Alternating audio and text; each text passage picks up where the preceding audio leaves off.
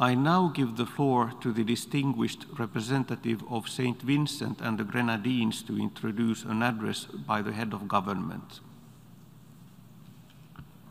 Mr. Vice President, Excellencies, I have the honor to introduce the pre-recorded statement of the Prime Minister of Saint Vincent and the Grenadines, Dr. the Honorable Ralph E. Gonsalves.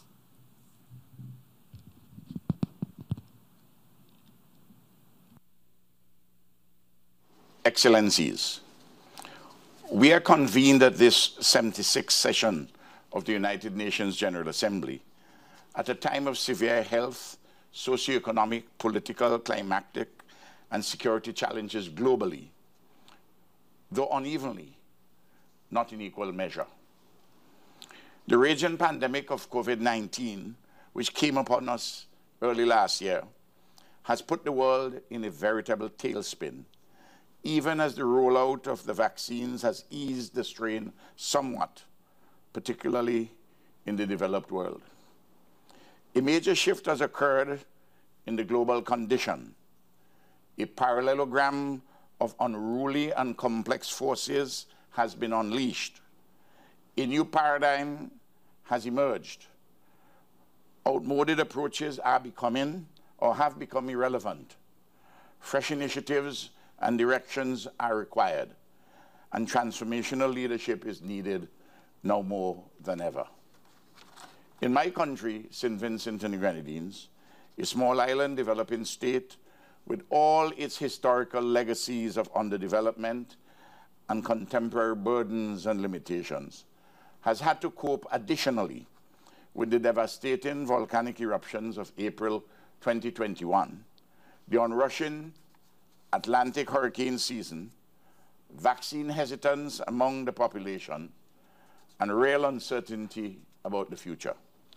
Amidst all this, our people are nevertheless possessed of a settled resilience and optimism of life and living, undergirded by God's redemptive grace, our own possibilities and strengths, a sterling regional solidarity, and promising internationalist support, inclusive of that of our United Nations, for peace and security, good health and prosperity for our people, as pledged in the Sustainable Development Goals. Immediately, all of us in this global family of nations must work together to defeat COVID-19, return to an acceptable level of normalcy, and the opening up of our economies. This represents a many-sided and enormous challenge of historic proportions in both diagnosis and prescription. A huge bundle of pre-existing divisive and debilitating conditions ought to be efficaciously addressed. Historic wrongs ought to be righted, and extant and emergent limitations and weaknesses, real or contrived, require appropriate correctives.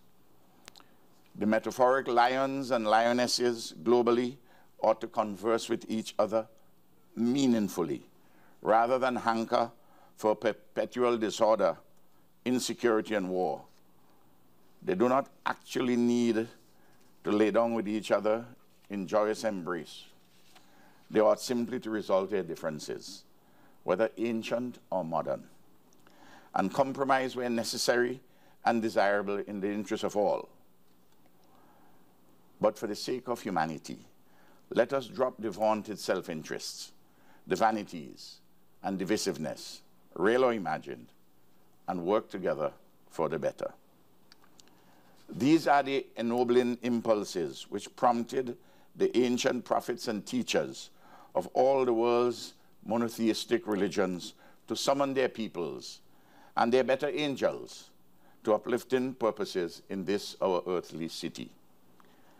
These have been the civilizing sentiments expressed from time immemorial in the voices of wise emperors and thoughtful warriors.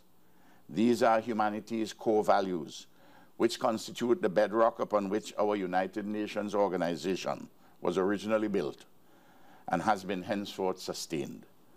Faith in them and accompanying works will see us through these troubling times in which it appears that things are falling apart and the center cannot hold. The COVID-19 pandemic has put the global community at the critical proverbial crossroads. What is to be done? First, let us recognize and internalize the novel historic juncture at which we are, and accept generally the sage poetic advice that two roads diverge in the woods, and we ought to take the one least traveled by, and that will make all the difference. This will not be easy for historic combatants or contemporary rivals to do, but it is the only choice that humanity has. In tackling the pandemic itself, the old ways have tended to predominate, even as the sunlit rays of a possible new path have emerged. Thus, for example, globally, we have witnessed unacceptable vaccine nationalism, the politicization of the rollout of the vaccines, and the rollout of the vaccines for the rich first and the poor afterwards. To be sure, we have also witnessed notable and noble work by some global institutions, such as the World Health Organization, the World Bank, and the COVAX facility, to make vaccines more accessible to poor or marginalized countries. It is true, too, though relatively late in the day, that some rich countries in the North Atlantic, the United States of America, Canada, and the United Kingdom, have delivered or agreed to deliver freely from their surpluses vaccines to some less developed countries. We are very grateful. Still, though, some of these countries may be so slow in their promised deliveries that they may end up embarrassingly with expired doses of the vaccines running into several millions. It is timely to remind all of us that the noblest form of solidarity is to give not from the abundance or surplus that we may have, but from the little that we possess. That is the lesson of the proverbial widow's mite. In this regard, on behalf of the Caribbean, I thank the government of the Republic of India for their early and meaningful gift of Covishield AstraZeneca vaccines. Sadly, at least one country in the North Atlantic has refused to recognize Covishield for entry of persons into that country. Mr. President, not only have the ways of the old order pre-COVID tended still to guide powerful countries in their actions, so too the global behemoths in global communications. These entities, enveloped in mega profits and profiteering, own and control the various internet platforms with little or no public regulation, and have ignored or abandoned any real sense of responsibility for the anti-vax misinformation and disinformation which occupy cyberspace. As a consequence, real people die in their multitudes across the world. Surely, this irresponsibility must stop. Surely, too, many ancient and long-standing political quarrels ought to come to an end in these new perilous times which humanity faces. At the top of the list must undoubtedly include the refusal of Israel and its international backers to come to terms with the requisite of an independent Palestine and a secure Israel in accord with repeated resolutions of this august body. And similarly, the refusal of the United States of America to dismantle the internationally unlawful and crippling economic blockade of Cuba, and to bring to an end the unjust, harsh, unilateral economic and financial sanctions against Venezuela and, to a lesser extent, Nicaragua. So too, it is high time for this United Nations and its agencies to cease the exclusion of Taiwan from meaningful participation. Surely the world will benefit from Taiwan's inclusion in global bodies such as the World Health Assembly, the United Nations Framework Convention on Climate Change, the International Civil Aviation Organization, and Interpol. Concerted multilateral cooperation on global matters such as health, climate change, civil aviation, crime, and so forth, requires all hands on deck, metaphorically speaking. Taiwan is a relatively small but illegitimate political expression of the magnificent Chinese civilization. It has been an impressive economic miracle. It is a thriving democracy, and it has a right to ask for meaningful inclusion in the relevant global institutions. New times demand fresh solutions, not old-fashioned hegemonic responses. By now, Mr. President, the folly of invading and seeking to remake countries in an invader's image and likeness is plain for all to see in Iraq, Afghanistan, and elsewhere. The human and economic costs are staggering. Still, though, the values of our United Nations demand that women must be respected and empowered, that religious discrimination must be rejected, that theocracies accommodate competing voices, and that terrorism and political violence be not embedded in any statecraft. The sacred principles of non-intervention and non-interference ought not to be blind, perpetually or at all, to unacceptable and egregious excesses against humanity. Mr. President, a looming ecological disaster awaits humanity unless we change course for the better. No serious person who objectively examines the scientific data can but conclude that climate change is an existential threat to humanity, and especially to small island developing states and countries such as in West Africa and the Sahel region, which are being swept into seemingly unending natural disasters as a consequence of desertification and extreme land degradation.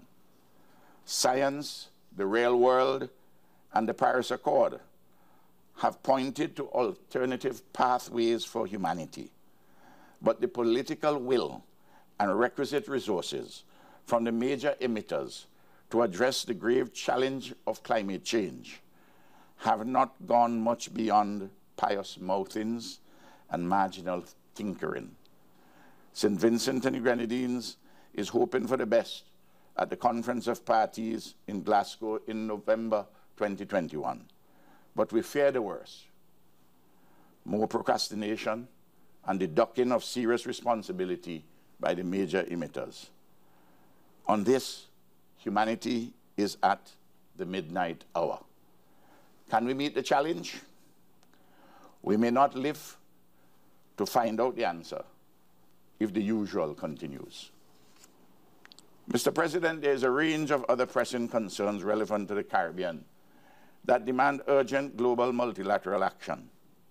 These include meaningful debt restructuring and a favorable reform of the global financial architecture, the replacing of certain wrong-headed criteria, such as GDP per head of population, by a vulnerability index to determine access to development financing, the cessation of the use of unilateral sanctions, and the weaponizing of the financial and banking systems against small states, including the capricious termination of corresponding banking relationships, the reversal of the diminution or slowdown of official development assistance by rich countries, that small island exceptionalism be accepted as a category to be objectively embraced in efficacious actions on the Sustainable Development Goals and a rules-based international order, the necessity and desirability for reparatory justice from European nations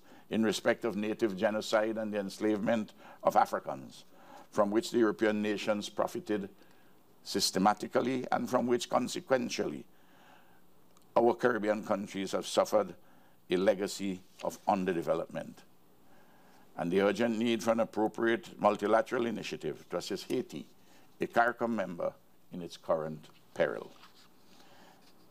Mr. President, at our United Nations, the reform agenda, including that of the Security Council reform, demand renewed impetus. We have been talking about this subject for far too long and avoiding concrete steps forward. St. Vincent and the Grenadines recognizes the difficulties at hand, but it is evident to all reasonable persons that the stranglehold of the permanent five on the Security Council ought to be appropriately loosened or broken in these times, which are so different than in 1945. St. Vincent and Grenadines has been honored over the past 2 years to sit as a non-permanent member of the Security Council. St. Vincent and the Grenadines is the smallest country ever to sit on this esteemed council. All objective observers concur that we have carried out our work and responsibilities commendably and have contributed to the maintenance and advancement of peace, security, and prosperity globally. Importantly, St. Vincent and the Grenadines has been a central party to the establishment of an institutional nexus known as the A3+1, the 3 non-permanent members from Africa plus St. Vincent and the Grenadines in the African diaspora. And they has a distinctive voice for Africa, the Caribbean, and Latin America. Long may this nexus continue, especially in this, the UN decade for peoples of African descent. Mr. President, the lessons of today mirror many of those lodged in the tiring and oft-times tired struggles of yesteryear, from whence, in the still smoldering ashes of global conflict, our forebears crafted this multilateral institution called the United Nations to provide hope and stability to all of humanity. Yet this labor is incomplete. The pervasive inequalities that defined the pre-COVID political and socioeconomic order must not now become tomorrow's nightmarish reality. Instead, in this COVID era, we must reorganize ourselves locally, regionally, nationally, and globally in a quest to provide peace, security, and development to all countries and peoples in novel ways and with fresh initiatives. And let us also, with a renewed sense of urgency and compassion, serve to protect and improve upon this planet that we all call home. It is pellucid that of all time, only the future is ours to desecrate. Our United Nations ought never to be accomplices in any such desecration. So I reiterate, we are at historic crossroads of a special kind. We must rise collectively to address sensibly the requisite fresh imperatives in these, our most challenging times. Thank you.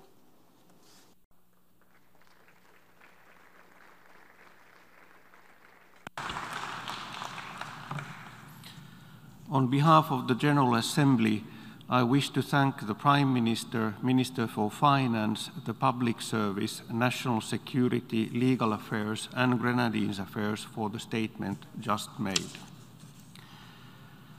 Maintenant, je donne la parole. I now give the floor to the distinguished representative of Haiti to introduce the